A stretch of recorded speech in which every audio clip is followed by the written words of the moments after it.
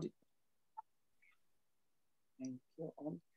Well, good afternoon from New York, and my name is Eric Chen, and as chair of APA Division 49's Diversity Committee, I would like to welcome you to our welcome you all to our fourth diversity presentation. Note that this presentation is being recorded. The recording and the presentation slides will be made available later on our Division 49's YouTube channel, where you could find our previous diversity presentation recordings as well. After this presentation, we will have 2 more diversity presentations this year. I'm sending you now the link to our diversity Division 49 resources link in the chat box shortly. After you click the link, you will find more detailed information about all diversity presentations and our Division 49's YouTube channel. Now I would like to say a few words to introduce our presenter. Nathaniel Wade is Professor of Psychology and Director of Training for the Counseling Psychology Program at Iowa State University. After 4 years as a substance abuse counselor, Nathaniel attended Virginia Commonwealth University, where he solidified his passion in group therapy. He received his PhD in 2003 and started as a faculty member in the Counseling Psychology Program at Iowa State that same year. As a licensed psychologist and certified group psychotherapist, he has balanced his efforts between research, theory, and practice. He started a department-based clinic focusing on group therapy in 2005, in which he runs therapy groups, trains doctoral students, and conducts research. When not at the office or spending time with his wife and 2 kids, Nathaniel's primary passion is soccer, where he both coaches and plays as well. So without further ado, let's welcome Nathaniel. Thank you so much, Eric. I really appreciate it. Thank you all for coming and joining. I said to Eric before most of you got here that I was really grateful for this opportunity and appreciated him reaching out and asking me to do this. It's a great opportunity for us to continue to think and talk about the different ways in which identities show up in group. And so one of the things that I've spent some time on in my research and in practice is focused on religious and spiritual identities and how those show up in group therapy. So I'm very excited today to talk with you about that topic.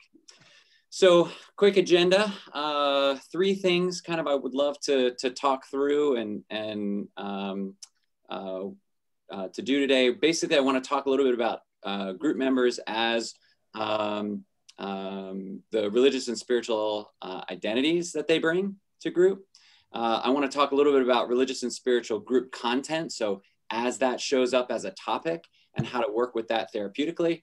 And then if I can keep myself to time, I would love to offer time for Q&A and even just group discussion, just to open it up and be able to engage together. I see so many folks coming in and I wish, I'm kind of like, oh, let's scrap this and let's just hang out and talk about this. But I guess that's not quite the way it's set up today. So we won't do that.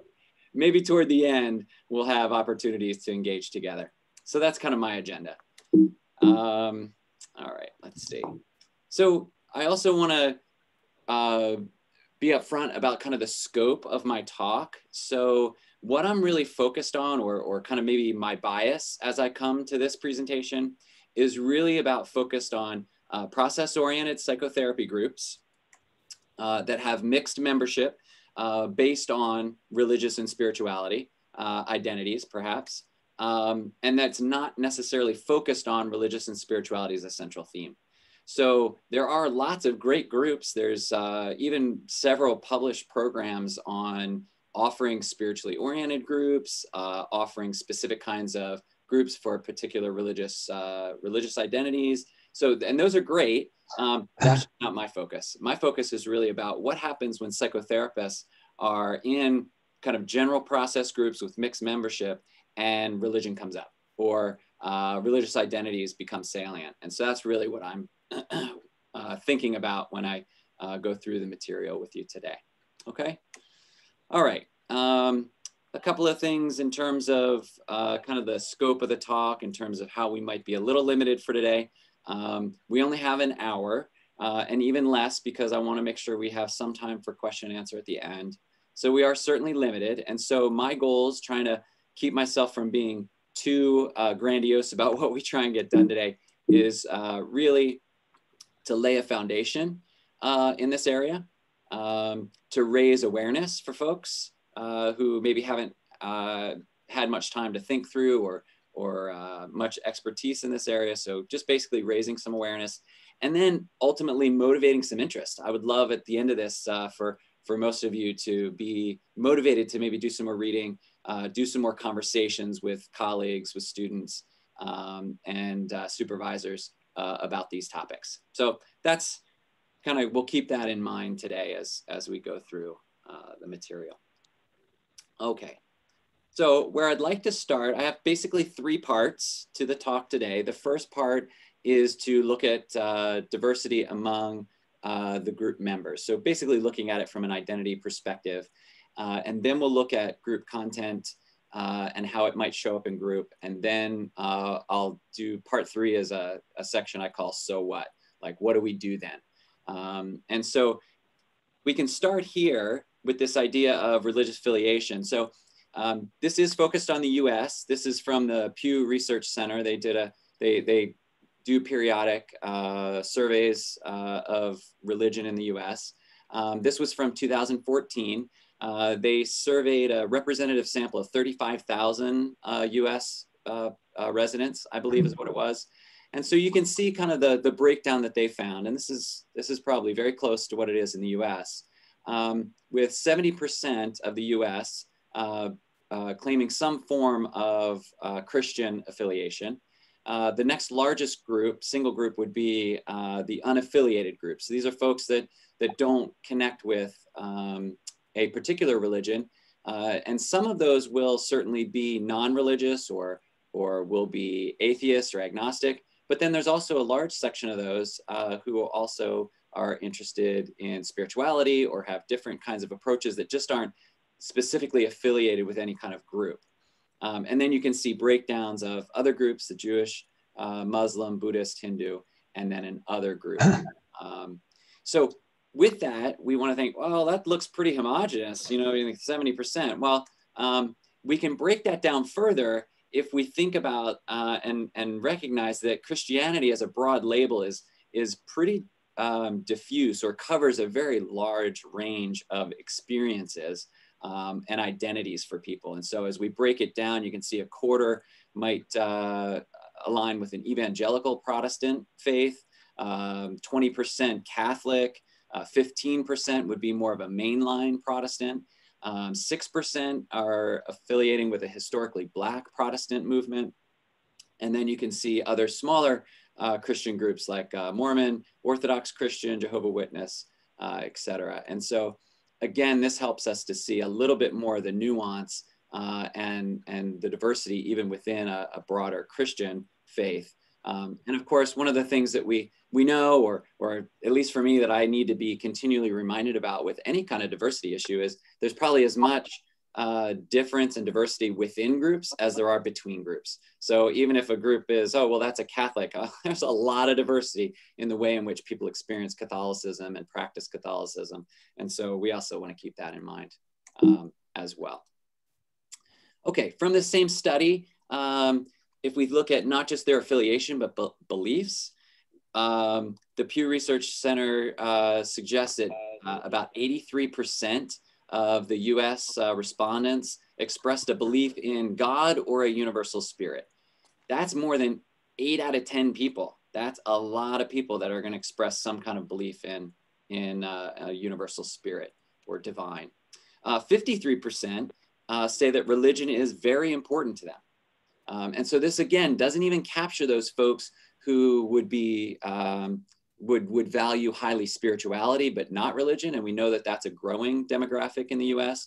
But just to look at folks, over half of folks in the US are going to say that religion is very important to them. And we could go one step further in terms of behaviors. Over a third are attending services every week. So, that's a lot of folks that are going to religious services every week. And again, like I said, we can break that down further in some of these groups. If you're working with a Jehovah's Witness, 85% of Jehovah's Witnesses are going every week, according to this survey. 77% of Mormons. And with evangelical Protestants, that number is still 58%. And with historically Black Protestants, you have 53%.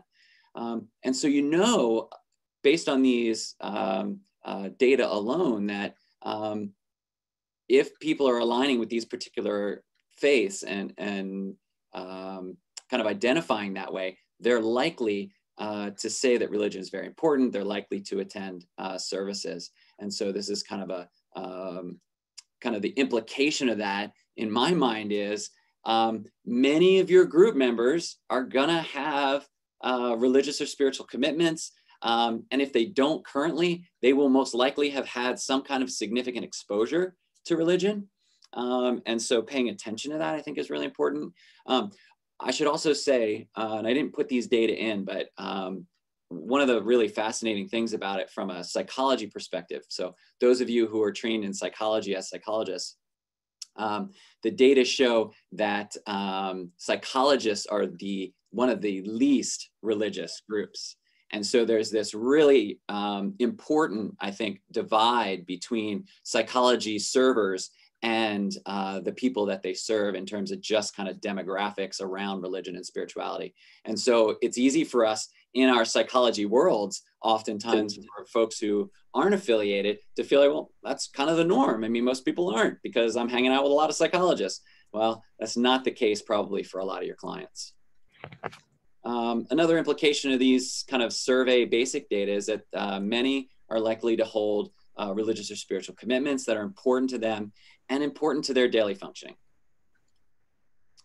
And so finally, then we could also conclude that group members are likely to differ on a range of religious and spiritual identities or dimensions. So I talked a lot about affiliation here in terms of showing you the pie graphs, but we can also look at religion in terms of their commitment to their religion or the salience that it plays for them, and that varies across people. Their beliefs, just because you know a certain affiliation about a client doesn't necessarily mean you know all their beliefs.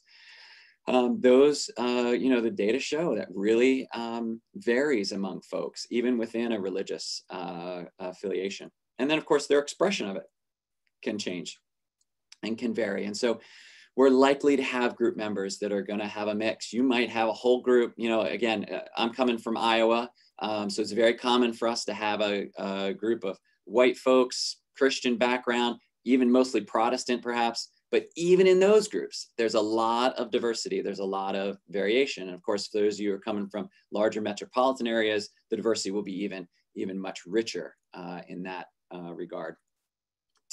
Okay, so I want to do a little data detour here really quick. I can't help myself, but I'm going to try and keep it really short. But basically, I want to report on two studies that we've done. This was the first one here that I'm going to talk about were group members. These were 164 group clients from 9 university counseling centers.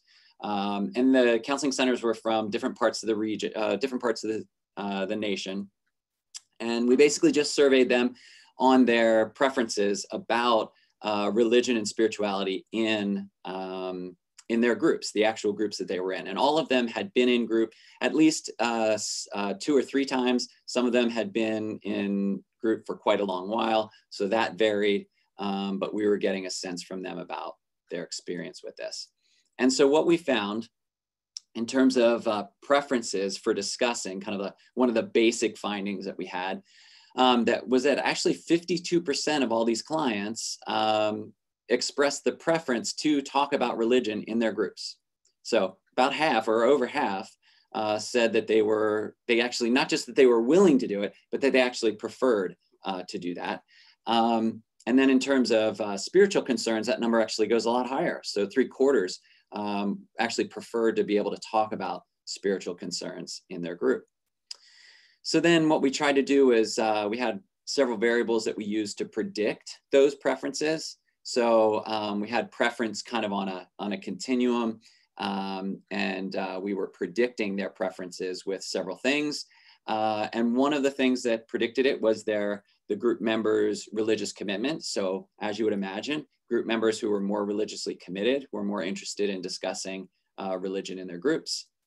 Group members who had current religious struggles were more interested in discussing religion in group, as you can imagine. And then this one I thought was very interesting. The frequency with which the religion had been discussed in their group already predicted whether they preferred to talk about it. So the first one, members' religious commitment, I see that as kind of like a trait or disposition, right? We're not going to change that in our clients necessarily. I mean, that's just what they bring to the group. Their religious struggles I see as more of a contextual issue that they're bringing from their life. But the last one is actually a group-related thing. This is what's happened. So if a therapist is more likely to open this up, if clients in the group are more likely to bring it up, then it appeared based on our data that people are more likely to prefer to talk about it, perhaps because they've seen like the power in it, or perhaps they've seen, oh, we're allowed to talk about this, or this is something that's useful. So that to me was a powerful one as a therapist who would be in group. And that's something that I could actually have a pretty significant impact on. And then we also we split out in this study religion discussions from spirituality discussions. And so preferences to discuss spirituality. The same three predicted that as well. And the addition of group member spirituality. So we measured spirituality separate from religious commitment.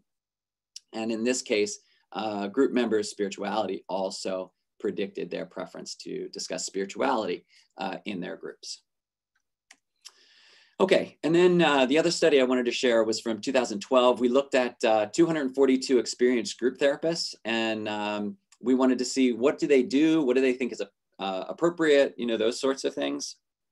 We actually went through the American Group Psychotherapy Association, and the sample just shocked me in terms of experience. And I should have pulled these specific data. Now I don't have it off the top of my head, but it's the average amount of experience, I think, was something like 15 or 20 years in our sample. So this was not just a bunch of brand new counselors. This was people who had been doing therapy for quite some time. And so again, basic findings here was that many RS, religious or spiritual interventions, were seen as appropriate by these therapists. Not all. For example, I'll give you, I don't have this in the slides, but a little bonus here. Religious group therapists did not think it was appropriate to do prayer, like verbal prayer in the group. So that was like 5% said that was appropriate. So very few, but a lot of them were seen as appropriate. However, they also rated their use of these as very low. They didn't often engage in these interventions, as you might imagine, which also helped to motivate kind of our work in this area to see what we could do to help people with that. So let me give you a couple of quick examples. We asked them about, is it appropriate to bring up the topic of spirituality? Not just respond. We also asked that, is it okay to respond to group members who bring it up? And pretty much everybody's like, yeah, you can respond to that. But we also asked, is it okay for the therapist to bring up the topic of spirituality? And 3/4 of them said, yeah, that's appropriate. And then about only 19% said that they do this at least fairly often. Do you bring up the topic of spirituality? And as you can see, very few do that at least fairly often. We asked them about bringing up the topic of religion specifically. About 61% said that'd be appropriate to do, but only 8% did this regularly in their group. So very, very few. We also asked, is it okay for you to ask group members about their religious beliefs? And about 50%, 1 in 2, said that that's appropriate. So that's kind of more of a mixed rating there. And then only 10% said that they do this at least fairly often. So asking about clients' religious beliefs. Okay, so that just gives you kind of a quick, perhaps, overview of kind of what some of the issues are, what kind of how I'm thinking of it, some of the background we have in this area, and how this has informed some of the work that we do in terms of, and some of the suggestions maybe I'll make later about how do we work with religion and spirituality in the group. So part 2, I really want to focus on this idea of religion and spirituality as a content piece. in group as something that may come up and be relevant. And so I want to split this into 3 sections as well. I'm going to talk about religious and spirituality as a source of strength, religion and spirituality as kind of adding to the burden that the client brings to therapy. And then lastly, I want to talk about religion and spirituality and microaggressions. So if we think about religion and spirituality, there is a lot of research out there from a health perspective, from a mental health perspective on religion. And we know that religious involvement is related to, in general, is related to better physical and mental health and even longevity. There's some really high-powered meta-analyses that have been done that have controlled for a lot of things like previous health conditions, socioeconomic status, and things like that. And even after controlling for these kind of well-known factors, religious service attendance in particular, although there's other aspects as well, but religious service attendance actually predicts mortality. And it's pretty, a pretty robust finding. So George et al. In 2002 wrote an article, a review article about, well, why could this be? You know, what's happening here? And they came up with a few causal mechanisms that are supported in the literature or that are being explored in the literature. So these are 4 that they, 3 of the 4 that they talk about. One is social support. So by engaging in religion, people can capitalize on social support. And we know that social support is very helpful for people in terms of their physical and mental well-being. They talk about coherence and meaning, that religious systems provide meaning for people's lives. They help them to make sense of suffering, that it provides a sense of coherence in their life about kind of how to go about living, that's really important. And they also talked about just the basic one of many religious groups will promote healthy behaviors. So they have injunctions against heavy drinking or drinking at all, tobacco use, risky sex, things like that, that directly translate over the course of someone's life to being healthier. And so those are some of the factors they come up with. I mean, there's many others that people have also suggested. There just wasn't quite as much research on those yet as well. One that I find really interesting, just as a side note, is Idler came up with this idea of a non-physical sense of self, which is kind of based on the dualities of a lot of Western religions, and talked about how perhaps by seeing the body as separate from the soul, that may help people cope, particularly with physical disabilities or other kinds of experiences that they have, that they can see, I am whole, my soul is whole, and this body, which is separate from me and who I am, may not work in quite the way I want, but that separating those out somehow may be helpful. So an interesting idea. There's a little bit of research on that, but not a ton yet. And so that's one that George didn't include, but I find really fascinating about why these are connected or how these are connected. We also know that religion and spirituality can help people to cope with stress. Pargament and his colleagues have been leaders in this field. There's a lot of research on how religion and spirituality can help people to cope. And also some good research on the ways in which religion and spirituality can make coping worse. And so that is, we'll talk about that in just a minute. And of course, you know, the religion and spiritual traditions hold much of the accumulated wisdom of the world. I was just talking with my group practicum class yesterday, and we got on this topic, and because of course I was planning for this and wanted their help and feedback, which they graciously gave. But we talked about this idea of really psychotherapy being the secular priesthood, that prior to psychology's formal founding, where did people go when they struggled with grief and death and loss and pain and anxiety and depression? They often went to their religious leaders and their religious communities, and that's where they found mental health care. And so there's so much wisdom that has been accumulated and kind of sorted through the ages. And that is still held in the religious and spiritual traditions. And so the point here is there's strength in that we as therapists, if we're humble enough, can can connect to and help help our clients and group members to connect to. Religion and spirituality is not all good. We know that too. It definitely can add a burden to people who are going through mental health crises and needing care. So I think about this in one way. We could think about it as when religious and spiritual systems fail or don't do what they're intended to do for folks. And so social support, we know that that's, like I said, an important one. Religious and spirituality systems can also create terrible isolation and rejection for people. I think there are so many heartbreaking stories in the LGBTQ community where growing up in religious systems that felt connecting when they were young and ultimately were so rejecting and terribly hurtful to people. And so working with groups like that, we know that there's a decent specific stigma of mental illness that happens within religious communities.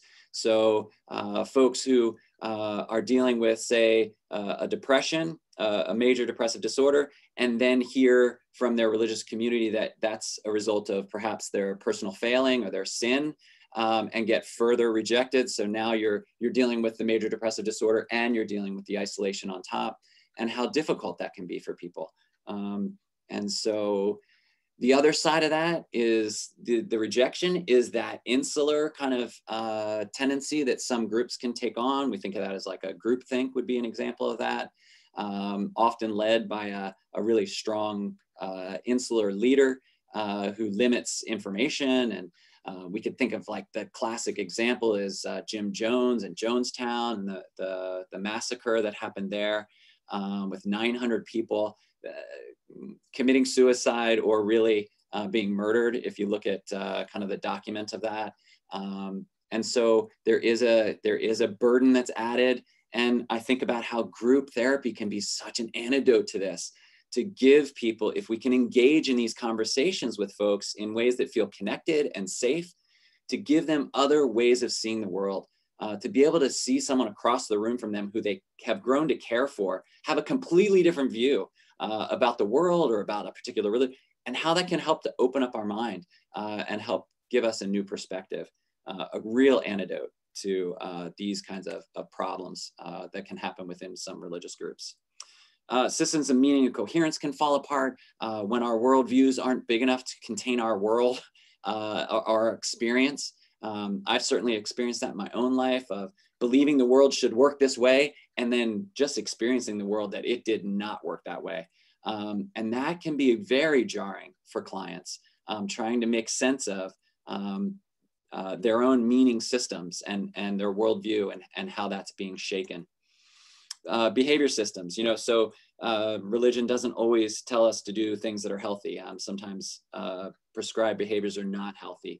Kind of the classic description of this, Pargaman talks about it as problems with over control or under control that religion can do. A classic example of over control is a story of an 8-year-old autistic boy who was killed by his religious community because they believed his autism was a result of demon possession, and engaged in exorcism, which included holding him down. And of course, as you would imagine, an autistic boy at 8 years old being held down by people was thrashing and thrashing. The more he thrashed, the more they held down until they eventually suffocated him. And so these are the kind of things that, like these are, it's dramatic, but it happens. And that for sure are added burdens to people who are coming to us for help. And so you can't have a conversation about religion and spirituality without including that aspect of both the strength that it provides and the burden that it can create for people. And being aware of that and assessing for that can be really helpful. Okay, so the third one I want to talk about is the way in which microaggressions might show up around religion and spirituality in our groups. And as I do this, I want to put a big shout out to Dr. Platt's work. And she led off with the first of this series, and it was excellent. So what I'm going to say here today is just a little nod, but I want to say, go see hers. Like the work she did in terms of the microaggressions, particularly around race and ethnicity, A lot of that stuff can be used relating to religion and spirituality, a lot of those skills, and she's got a lot of great stuff in there. So take a look at that. So microaggressions, what are microaggressions? I think about them, and Sue described them as brief, sometimes subtle or implied, slights against or denigration of people based on membership in a particular group.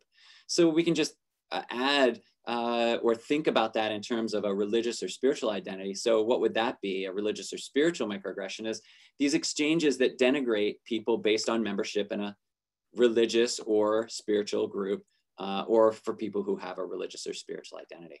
And so being aware of these in your group as a leader can be really important because it can set a tone. Another great resource here, and I have some resources at the end of the PowerPoint, so you can grab those later.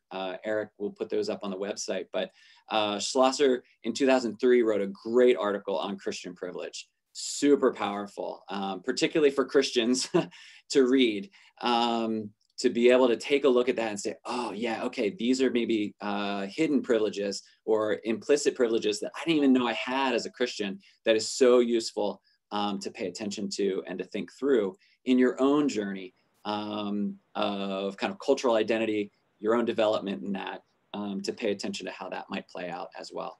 So I'd like to give just a couple of quick examples of what this might look like. A microaggression might be only saying Merry Christmas to your group members during December. The implicit message in that, like you say, oh, what's wrong with that? Well, a possible implicit message in that is that the norm is Christianity, or we are all Christians. Other holidays from other religious groups aren't welcome, don't matter. And so that's, again, an important to pay attention to what these implicit messages might be in these behaviors, these statements.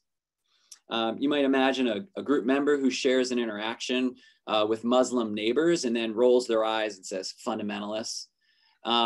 You know, that kind of stuff can roll off our tongue and we kind of like, oh, what just happened? And the implicit message here, Muslims take their religion too seriously, or Muslims are terrorists or dangerous. We've seen a lot of that. There's a really good report, article that I read this past week in preparation for today that talked about second to hate-related crimes to race and ethnicity is religion, and it's mostly focused on Jews and Muslims. And so this is a real deal, you know, like people are experiencing this, and particularly Jews and Muslims in our culture have experienced a lot of hate. And I think it's really important that we pay attention to how these statements and behaviors that people make tap into this deeper fear and deeper unsettled that they have as a result of a lot of rhetoric that we've experienced and a lot of actual behaviors that they have experienced and seen. You can imagine somebody saying, one group member saying to another group member, you're an atheist, but you're such a moral person. And again, the implicit message here being atheists are immoral or amoral people, or atheists don't follow any moral codes because they don't have a religion that tells them what to follow. And so that's another possible example there. Okay, so I'm trying to keep moving because I want to make sure we have some time for questions, but this is my part of like, okay, so then what do we do? So I'm gonna give you just a couple of points here. I'll probably go faster than I'd like to, but we'll keep moving. Consider assessing for religion and spirituality in your client. There are lots of established scales for doing this at this point. Feel free to reach out to me. If you're not sure where those are, I'll send you more than you'll ever want and give you resources and stuff. But you can do that just simply about affiliation. You know, are you affiliated with a religion or not? That's a simple question. You can try and get at things more like the importance that religion plays in someone's life through perhaps a measure of religious commitment or other scales. You could ask about conflicts that religion and spirituality creates in the person's life. You may ask if religion and spirituality plays any role in their presenting concerns. A few simple questions can go a long way in assessing your individual clients and have a better sense of how's this going to play out in my group with different folks and different members. I'll also here, number 2, encourage you to engage the group in conversations about religion and spirituality. So we did a case study in 2014 that we published in 2014 that came from an experience we had in my clinic where we had a group member leave group. And in their goodbye session, that client bravely shared that religion and spirituality was really important to them, 1. 2, they didn't know how to talk about their presenting concern, like their psychological concerns, without including religion and spirituality. And then 3, and this was the hard part for us to hear, she shared that she didn't feel like religion and spirituality was welcomed in the group.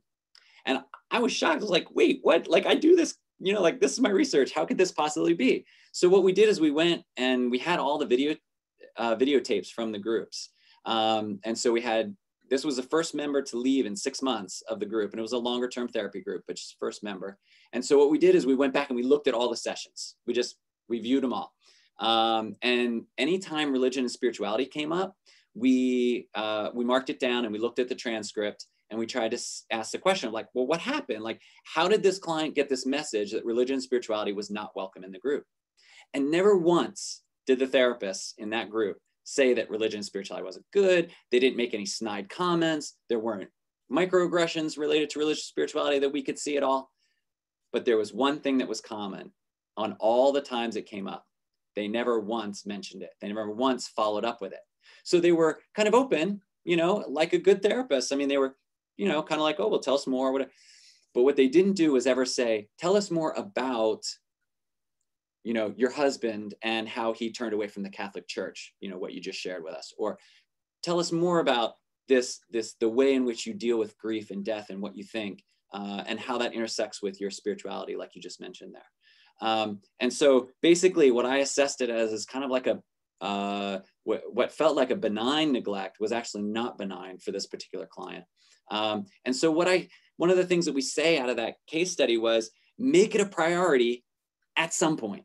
So not always. There's so many different choice points that we have in group. A client who talks about depression and how that keeps her from being able to go to synagogue, and she has a hard time being around her parents.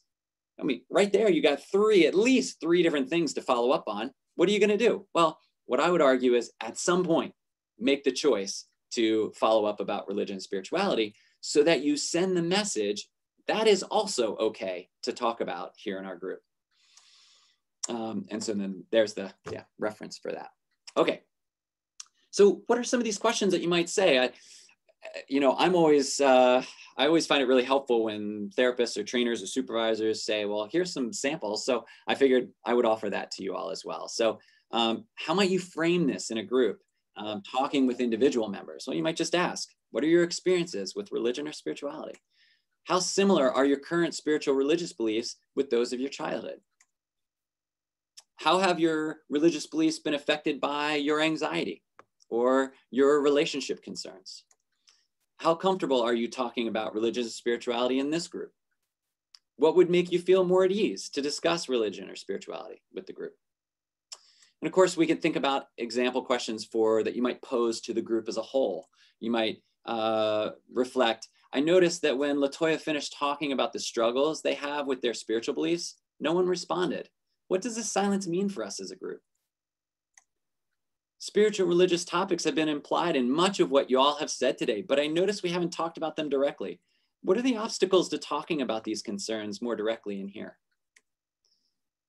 How would you all like to talk about religion and spirituality in this group? What hinders us from more explicit discussions? I love the support you all just gave to Bill. I noticed, though, that no one responded to his sharing that his connection to God is one of the main things that has gotten him through this hard time. What does that bring up for each of you? So just some samples, some different ways to think about offering. And of course, they're just examples, and obviously I wrote them, so it's kind of framed in the way I would do group, but you all do group your way. So, think about the ways that you would do group, and then how you might frame some of these questions, some of these inquiries into this area. Okay, and then I want to end here just talking about a few general points about addressing these microaggressions as they show up in group. around religion and spirituality specifically. But again, this is just some starting point. We could spend, probably hours together just talking about and working through microaggressions. In fact, there's a great article that was published in the International Journal of Group Psychotherapy, AGPA's journal, on training people how to deal with microaggressions. Super great if you haven't seen it yet. And one of the things they talk about is, because this is such an activating area for so many of us, particularly for those of us who are white identified and haven't done a lot of work around race often, that they really argue we need to practice. So create opportunities, create role plays, do practice. And so I would just pull from what they're saying and say the same around religion and spirituality. We don't often have these conversations. I mean, if I had you all in person, I'd ask you, like, raise your hand. How many people got any specific training on religion and spirituality in your professional clinical training? I mean, I don't know how many we'd see, but probably not a whole lot. So, this often is activating for us. And so being able to practice this would be really useful. So, but these are some things that you want to be thinking about as you consider, how might I intervene with microaggressions that show up in my group? So one is this process of, or concept of calling in versus calling out. I find this helpful to think about, that how can we call people in rather than kind of, blaming and trying to almost like a disconnect, like, well, I would never be like that. And so why did you do this? Or why did you say that? Instead, this sense of really being able to stay connected to the members. So that you might look for, as you communicate the impact that statement had or that behavior had, you might also hold in your mind, what are the intentions? And maybe not even necessarily the intentions of why they said what they said in that particular case, although it might be relevant, but also the broader intention of the person in the group, being able to tap into past ways in which they have cared for the person that now they're hurting, and be able to see the disconnect and help them to make that connection of how their behavior had, a particular hurtful impact on this particular person. One point I also like is this idea of trying to use or name your own experience of the interaction, being able to engage yourself. Joe, when you rolled your eyes and said like fundamentalists about your neighbors, I actually got really uncomfortable. And it was, I just want to share with you kind of how I saw that or how I felt about that. And it seemed like you were kind of lumping all Muslims together and saying kind of something disparaging about them. And one of the fears I had about that was, we haven't really talked about religious identities in here. And perhaps there's some people who practice Islam here in our group and how that might be hurtful to them.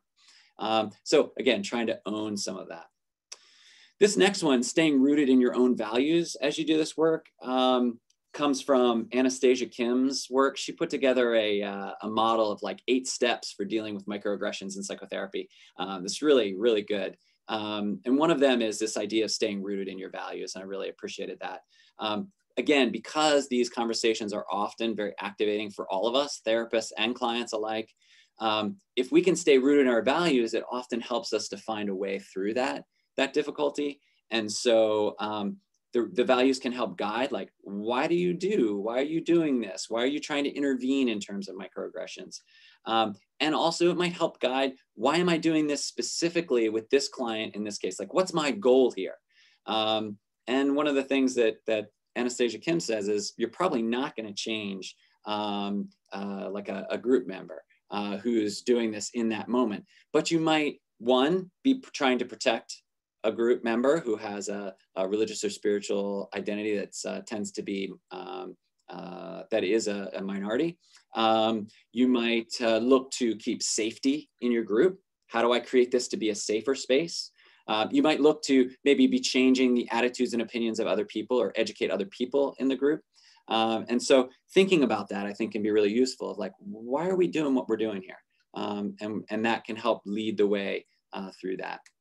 And then I would also add being able to manage your own nervous system while this is happening. What do you need to do to be able to stay calm, to stay grounded, and find those things and be able to deal with them? This certainly works when you're trying to intervene and help, but it might also be the case that you might be the one who did the microaggression in the group, and you might be getting feedback from a group member. Really important to be able to deal with our own defensiveness at that point and find ways to calm our system enough to be able to engage and hear and have that feedback actually land for us in a useful way. And of course, that all connects back to this idea of doing our own cultural and identity work, being able to have these conversations with others. And so, we talk a lot about race and ethnicity and how important that is. And I believe that's also important around issues of religion and religious differences, and being able to do that as well. There's the article about training therapists how to deal with that. And I did it. We still have some time. So let's see, maybe I'll stop sharing. And what I'll do is, if you're brave enough, you can, oh, here's the additional resources, by the way. You can have access to those as well. Okay. So if you're brave enough and you want to jump in, we could do it that way. Or if you'd rather type a question, Eric maybe can help me track the questions there. Hi, Nathaniel. Yep. Mendel Horowitz speaking. I'm in Jerusalem, Israel. I just wanted to, I guess, thank you. I just published an article in the International Journal of Group Psychotherapy that you referenced, and I cited both your work and the work of a lot of the same citations that you used here today. Outstanding. So just in a nutshell, I do a lot of the group work that I do is mainly with Orthodox Jewish men in Jerusalem. And the article that I wrote was basically about how even in a population where everybody seems and looks the same, we really are different. And I think as an Orthodox Jewish therapist, working with Orthodox Jewish clients, what I found is that people, even in our little group, also don't talk about religion and spirituality, because there's an assumption, there are two assumptions, either that we all are the same in what we think and feel and believe, and in the ways that we're different, we're ashamed of the ways that we're different. So ironically, it's a group of overtly Orthodox Jewish, religious, spiritual people, and still we're not talking about it either. That's so powerful. I mean, I really appreciate that perspective. And that's so true. And then you think about the power of our groups. If we can just get beyond the hesitancy to share, the power of the group to reduce that shame and, right. and find that kind of universality and connection despite some of the differences. Right. So Yeah. I'd be happy to share that article with you. I think it's in the current edition of the International Journal. Oh yeah, I'd love it if you'd send it on. That'd be great. Love to take a look at it. Should I post the link here? Yes. Okay. Yeah, that'd be great. Okay. Thank you so much, Ben. Thanks. I think Jonathan has a question or comment. Jonathan? Thank you. I'm very grateful to Eric and Nathaniel for presenting this today. I have a small men's group. We only have 4 members, but we're incredibly diverse in terms of religion and spirituality. I'm Jewish, and the members know that. We have a Lutheran, a Buddhist monk, a member of the Church of Satan, and an atheist. And for those of you who don't know about the Church of Satan, they don't believe in an actual devil, and they're actually an extremely ethical group. But we do have this incredible diversity for such a small group. And one of the issues that comes up is the Buddhist monks. The Buddhist monk has a teacher who does a lot of what he calls righteous wrath. Mm. And she can be incredibly judgmental. And on the one hand, this monk wants the group members to empathize with him about how judgmental his teacher can be. But he also, and now I'm having one of these brain farts. He wants the members to empathize with how hurtful his teacher can be, but he also can't handle criticism of the teacher because she's a highly evolved being. She supposedly has enlightenment. Wow. And I'm pretty knowledgeable about different religions, including Buddhism. I mean, two of my favorite people on the planet are the Dalai Lama and Pema Chodron. And I know teachers don't need to behave this way, but I have to tread very, very carefully. And it can also be hard for the other group members. And I was just curious whether you have any thoughts about that. Yeah. I mean, you posed a hard one to me. It's such a, I mean, first, it sounds like an amazing group. That's incredible in terms of the diversity. You know, but what comes up for me as you talk about that is that cultural element of religion and spirituality and how it intersects with our identities, just like that core sense of who we are. So I think, you know, when you say Buddhist monk, I have all kinds of associations about what that means for that person, and to be connected with that teacher then and how that influences them. And so what is the impact of the criticism? I don't know, perhaps you've already done this to explore with that person, have them talk about what comes up for them when the criticisms happen, or what, you know, what associations they have with that particular teacher. We've done a lot of that individually, but the problem, the challenge is more in group. Yeah. Because on the one hand, he wants the group to empathize with him about how cruel his teacher is, but then he can't handle any criticism of her. Right. I would love to do that work, is like, when I notice the discomfort in him with the criticism, then really explore that. Maybe that's stuff you've already done in the group too, but I would love that person to have that conversation with the other group members. When you say X and X about my teacher, this is what happens for me. This is why I feel protective. And being able to have those kind of meta conversations about the process, I think would be really cool. But that's a challenge. It's still a challenge. I mean, this religion and spirituality it's so close to what, you know, how people see themselves and what they believe and feel about the world. So yeah, great. Thank you so much. Nathaniel, this is Dr. Platt. Thank you for the shout out earlier. Can I ask about, sometimes you mentioned Christian privilege earlier. Can I ask about how you balance intersectionality? Because sometimes people who have a very strong religious identity feels like that absolves them of being called in or called out about other ways in which they might be inconsiderate or maybe have committed a microaggression towards someone or that sort of thing. So how do you balance, yes, your group has some historical oppression or may face some oppression, but also, you know, it doesn't mean that you can't or be oppressive or hurtful? Yeah, wow, what a great question. And I really appreciate you bringing in the issue of intersectionality to the discussion here. So much more that we could unlock with that idea. So, you know, working with that, I think for me personally, you know, I'm not going to own great expertise on this one, but I can just share from my own experience. You know, for me, really struggle to try to balance those things and to help clients to think about and to move kind of from identity to identity as they think and interact with the group, but then also as they share about their outside group life. And so specific kind of interaction or kind of strategies for interacting there, I'm not sure, Aziza, I'm not sure how we engage. I think it's so like case dependent.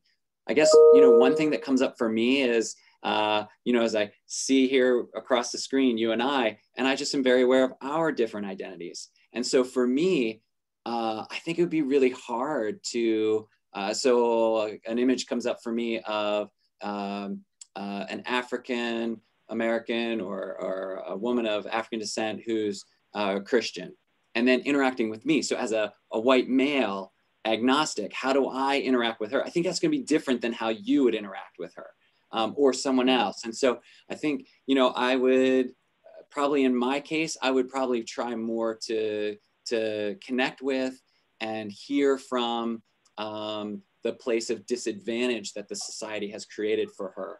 Whereas for you, you might have more leverage to be able to say, you know, kind of like, I get it, sister, but there's also the Christian thing, you know, and there's that we have to pay attention to. And so I think contextually it does matter, but so good you bring up intersectionality, and that's just another layer for us. I think Nathaniel, your point was also also probably focus on the fact that we could actually think about our points of connection as well as our points of disconnection. Because we could relate to each other, maybe in terms of our race, ethnicity, maybe with another member, we could connect with each other in terms of our maybe religion, spirituality. Maybe in relation to another member, I could connect with that person in terms of our sexual orientation. So there are always these ways of connecting with others. So the point of the point of intersectionality actually is an excellent way for us to understand each other's experiences. That's excellent, Eric. Thank you. Yep, such a good point too. Gil, you have a comment? Gil? Okay, I unmute myself. Hi. First of all, thank you so much. This has really been terrific. You've done a great job in a short amount of time. Thank you. You've sensitized me. I've learned a lot. And I want to say hello to all my friends from AGPA. Good to see you again. I have two questions, actually. The first is, can you define intersectionality for me? I'm not familiar with it. Yeah, it comes from Crenshaw's work. And basically the idea is that all of us have multiple identities. And so we want to think about the intersection of identities when we do work with people. So people aren't just white. They might be a white female Buddhist. And so we can look at, that kind of a person, that client might have kind of privilege in terms of being white, might have less privilege as a Buddhist or as a woman.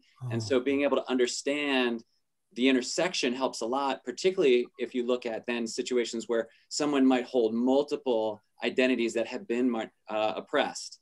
And so it's not just that they are, let's say, Latinx, but they are also an atheist, or they're also gay. And, and so in that sense, we help to make our conversation more nuanced and richer, and understand more of the oppression and levels of oppression that people experience. That's very helpful, because I've been wondering about that, but I didn't have a way to sort of really categorize that. That's really helpful. Here's the other question I had. In your counseling center study, it seemed like people really had on their minds the issue of religion and spirituality. And I was wondering, how generalizable do you think that is, considering that you're working with a population which would be developmentally appropriate to think about aspects of identity, including religion and spirituality? Yes, great question. So, you're pointing out the idea that the group members that we tested, because we were working with university counseling centers, are typically the traditional college age. You got 18 to 22-year-olds. And so maybe they're more sensitized to that because of their developmental stage. Excellent question. I don't have data to support this off the top of my head, but what I would think is that you would see similar numbers. I think personally that it is transferable based on my own kind of anecdotal experience with my clinic. We deal with a lot of middle-aged or older adults as well as college students in that clinic. And I haven't seen really any differences in those groups versus the college students regarding this. So in terms of what I want to say, like interest in being able to talk about these things, but I think the themes are a little bit different. So the themes at the early college age, early adult, are more exploratory, whereas the themes that come up for folks in, say, middle age, the issues around religion are different. They're dealing with perhaps more grief. They're dealing with generativity issues. They're dealing with meaning issues of like, how do I make sense of this whole life that I feel like in some ways I've ruined or squandered? There's issues like that that come up that really intersect with religion as well. They're just different. Thank you. That's helpful. I actually have to sign off. I have a patient at 11, but thank you. Bye-bye. Thank you all. Yeah. Before you signed off, there was a diversity presentation on intersectionality. So I just sent you the link so you could watch the whole recording. And so we did have this one, I think last month. And then I think Nathaniel also did a great job to mention connecting his presentation with the previous as well as the next presentation. by Noel in terms of how to train students to address microaggression. So you could join us at the next presentation. I want to take the opportunity to thank Nathaniel as well as all of you to join us for this really rich conversation. So, thank you again, Nathaniel. And then as I share with you all, I would have the recording as well presentation slides available through our the division diversity resources link that I just sent to you. So if you have any questions or you don't know how to find information, just email me and then I would communicate with you, forward the link to you. So thank you all for joining us. Thank you, Nathaniel. Bye, everyone. Thank you all. Thank you. Bye.